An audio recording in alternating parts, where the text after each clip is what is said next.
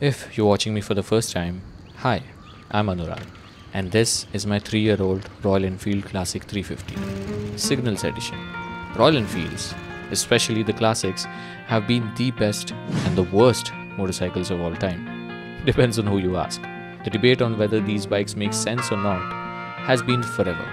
You may find yourself on either side of the fence, but you cannot deny the fact that Royal Enfield has managed to create a legacy of not just selling bikes, but selling dreams. This story is about one of those dreams and how it came to fruition. This is me, and this is my father. Back in the day, since about 2 decades, my dad has been fond of Royal Enfields and always wanted to own one. Ever since I had grown enough to understand things, I remember every time my dad saw a Royal Enfield on the streets, he used to point at them in excitement and say to me, "Gadi asavi tarashi." He owned a Hero Honda Splendor back then, and I never understood his obsession with the Bullet. He always wanted to own this bike someday. But as every other middle-class family, there were a lot more important things to think and worry about other than an expensive toy that brings you nothing else than just joy. Monthly bills, rent, medical expenses, school fees, high school fees. Years passed and responsibilities came one after the other. So yeah, the long-lost extravagant dream was not even close to being a priority.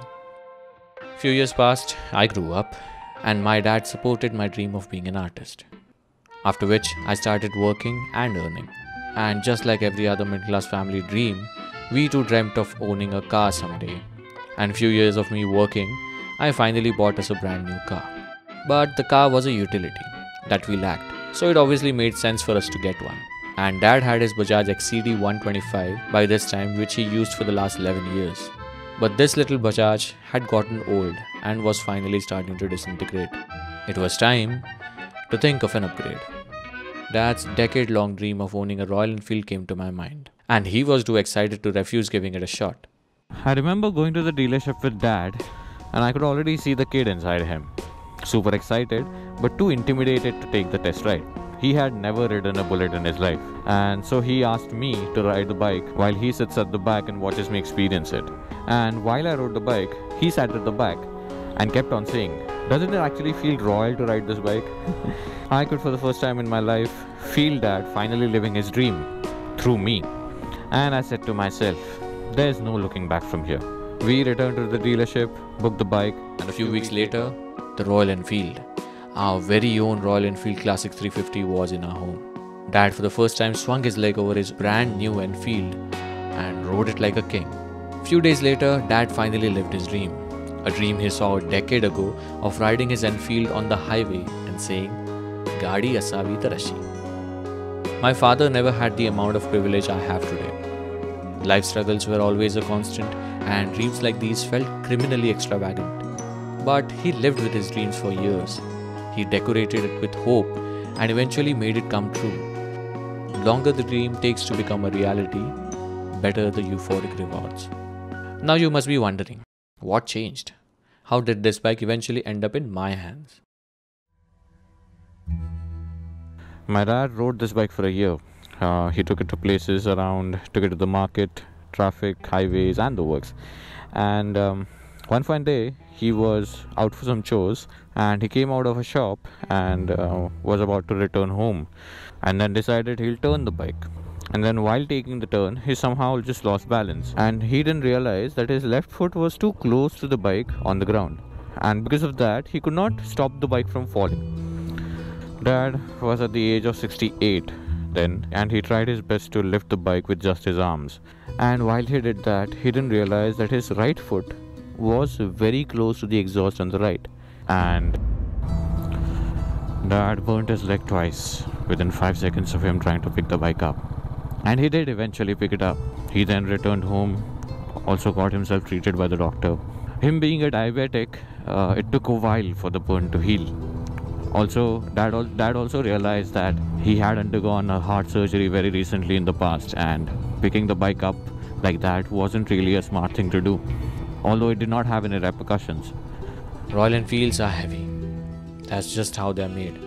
But for a 68-year-old man, the weight is a bit too much. My dad lived his dream of owning this bike for a year and enjoyed it with all his heart. But he had to let go of it. It hurts your heart to know that while you're growing and building your independent self and achieving all the goals you've set in your life, at the same time your parents grow old in front of you and make you realize that they are not the immortal superheroes you always believed them to be. He himself asked me to take this bike to Mumbai and use it, while he uses a lighter 125cc bike. I then bought him a very simple Honda Shine and he has been using that ever since. But he is happy to see me ride his Royal Enfield and always keeps asking me about the bike every once in a while. And whenever he visits me, he adores his Royal Enfield. And here starts my story with my dad's Royal Enfield.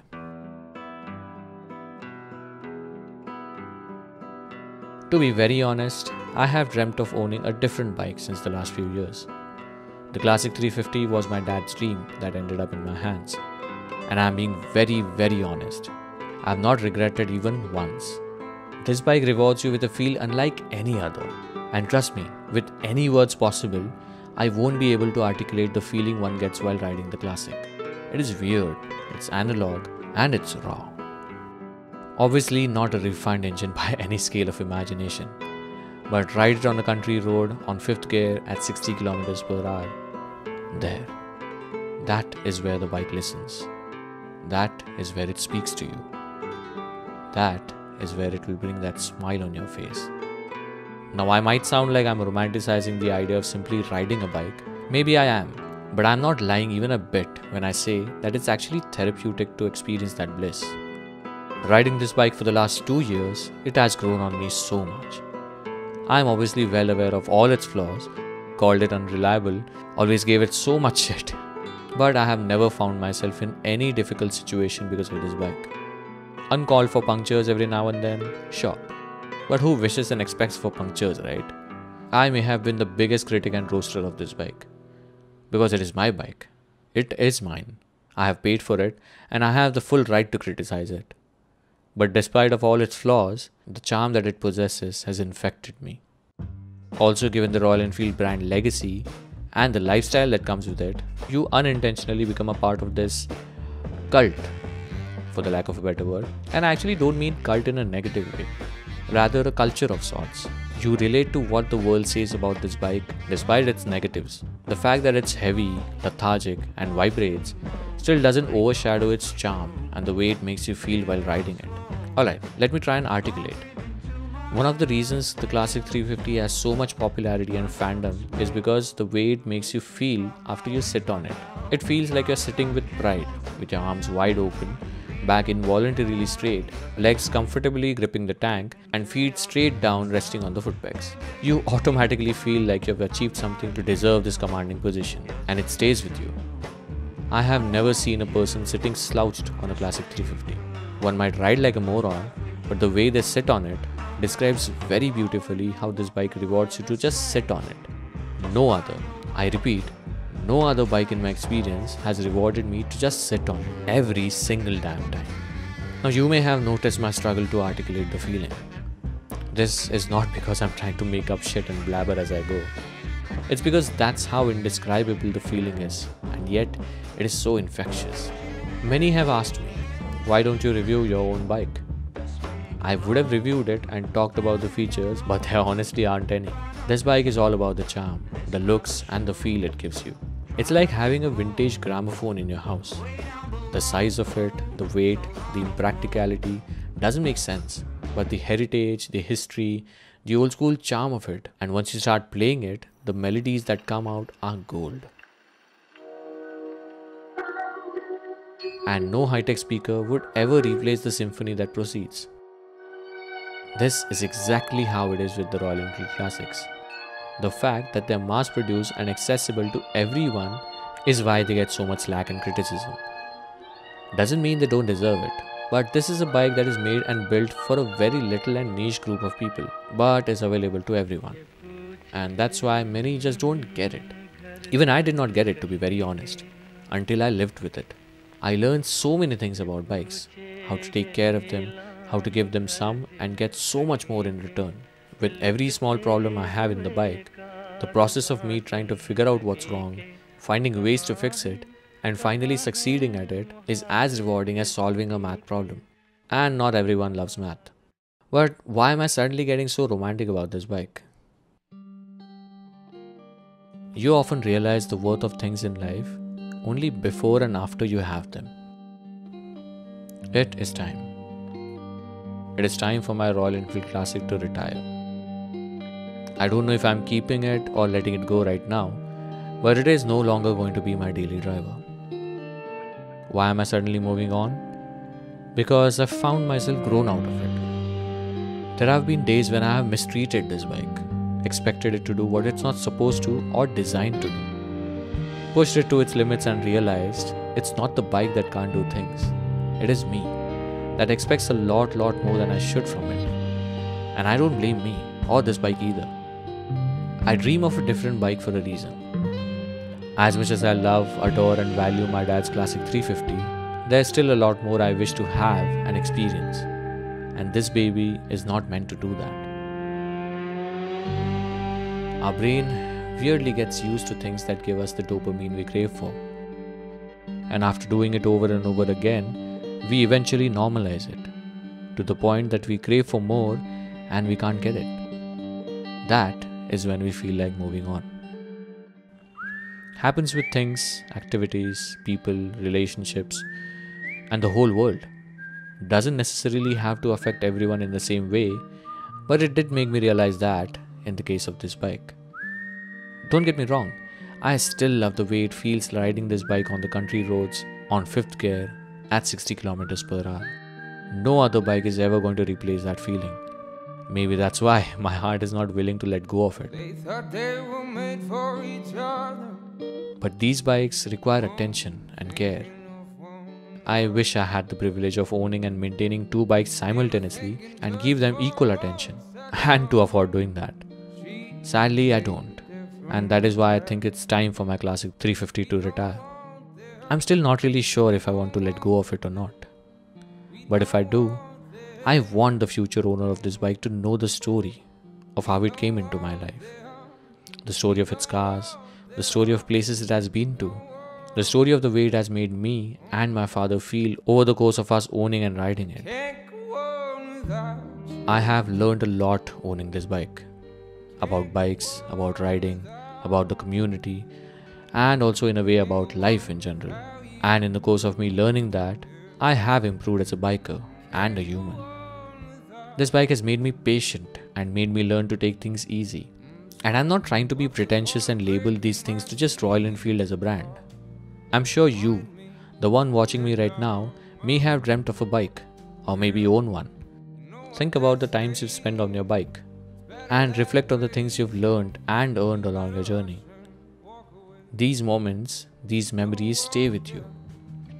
And while you explore the world, you explore yourself from within. Of all the materialistic possessions I have, any bike I own is always going to be the most dear to me in my life. God damn it. You know what?